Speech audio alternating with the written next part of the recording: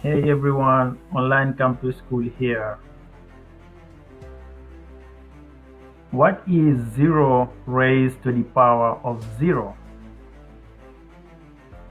Let's think about 0 raised to other powers.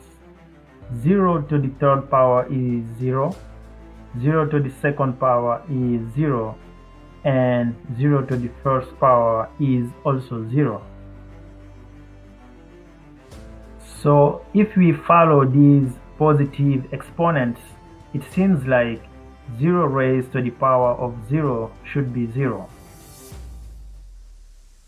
But 0 to the negative first power is 1 over 0, which is undefined, and same with 0 to the negative 2 power.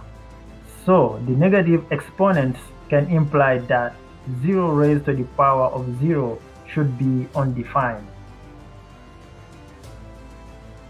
So let's explain this from a different angle. Other numbers raised to 0 equal 1. This implies that 0 raised to the power of 0 equal 1. So it seems like there isn't really a single correct answer, which is true. So depending on the context you are working in, one answer may be better than the other. Most mathematicians agree that in many cases 0 raised to the power of 0 equals to 1 is the best definition.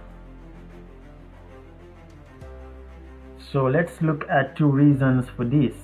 A to the power of b can be viewed as the number of sets of b elements that can be chosen from a set of a elements. So 0 to the power of 0 is the number of sets of 0 elements that can be chosen from a set of 0 elements, which must be 1. So 0 raised to the power of 0 equals to 1 is the only definition consistent with the interpretation of exponentiation. For another case, let's look at the binomial theorem. So when x equals to 0, this implies that 1 equal to 0 to the power of 0 times 1. In this case, the only definition for 0 to the power of 0 that makes the binomial theorem true is 1.